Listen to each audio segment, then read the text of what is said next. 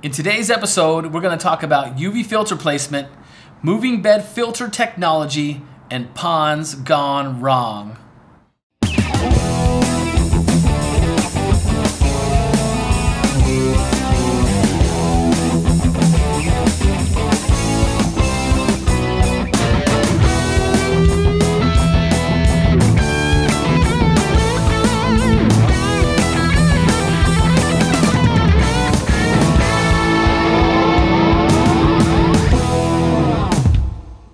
So we're going to start off with the first question is, I get asked this quite a bit, do I want to put that UV filter before mechanical filtration or after mechanical filtration?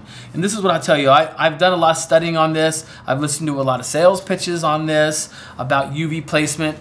And you're going to hear stuff like, you take this little microscopic algae and it's going through the UV and then it gets a sunburn.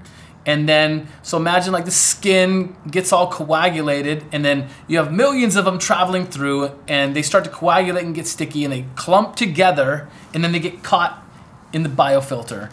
And I've heard that over and over and I have to laugh at it because it just doesn't make sense to me, because when you put the UV filter on the pond, it usually takes 3 to 5 days or 7 days for the UV to really kick in and that the suspended UV cells, the algae cells that are traveling through start to disappear, and whether they're falling out in suspension in the pond or they're getting trapped in a biomechanical filter, either through a waterfall filter or some kind of bead filter, it just takes some time. It doesn't happen just one single time. Goes through, gets burnt, coagulated, boom, gets trapped. I'll tell you this. I always put my UV after. I don't want to say always, because sometimes there's rare cases where I change stuff up, but most of the time you're going to find us installing UV filter after mechanical filtration.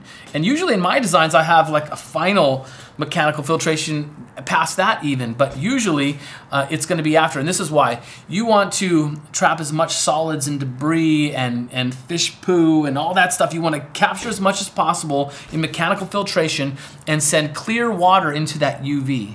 You don't want to send any particulate. I've seen ponds, for example, where the UV is here, mechanical filtration's here, skimmer's here, and they use a submersible pump. A rock falls in, the rock comes up the line, shatters the quartz sleeve inside the UV, breaks it, burns the motor up. I mean, it's a mess. So if that UV would have been put after the mechanical filtration, the rock would have went in, came through, got trapped in the mechanical filtration, and then you would have had clear water go into the UV, and you wouldn't have had a problem replacing the whole UV filter.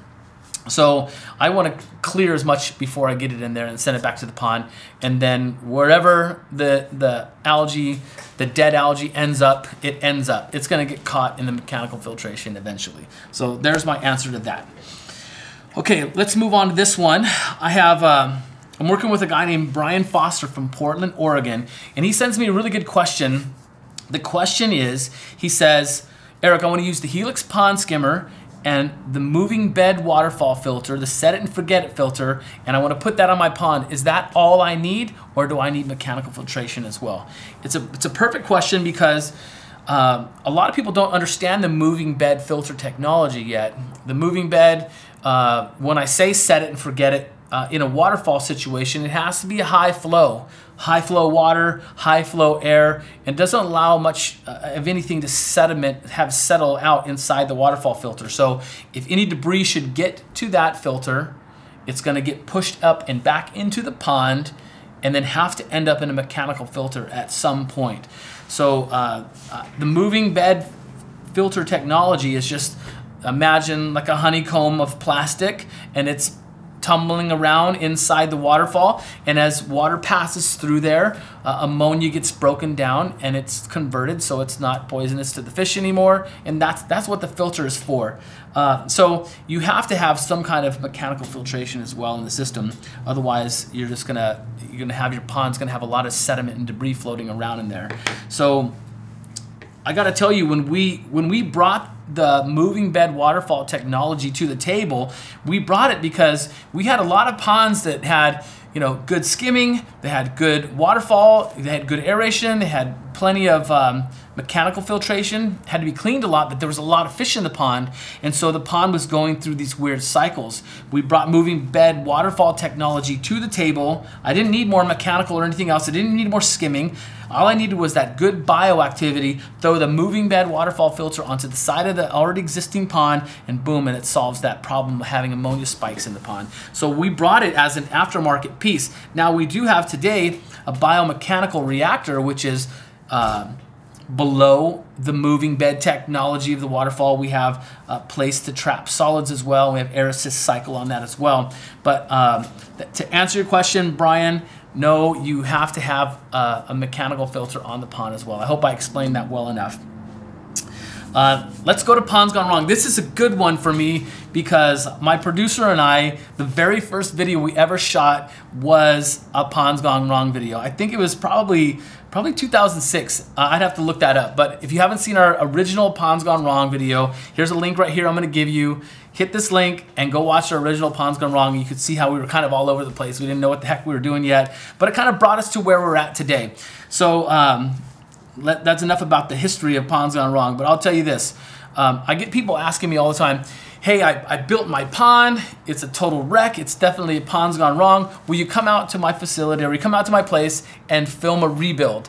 And I want to explain to everyone what Ponds Gone Wrong means to me and what it did when we first started. We found a pond, lots of ponds that were installed professionally and done completely wrong. It's just a total mess. The original Ponds Gone Wrong that we did, the contractor got paid 2 different times. I can't believe the homeowner paid the contractor twice to build the pond. Don't ask the story. You'll have to go see the video if you want to know the full story on that. But the contractor was paid.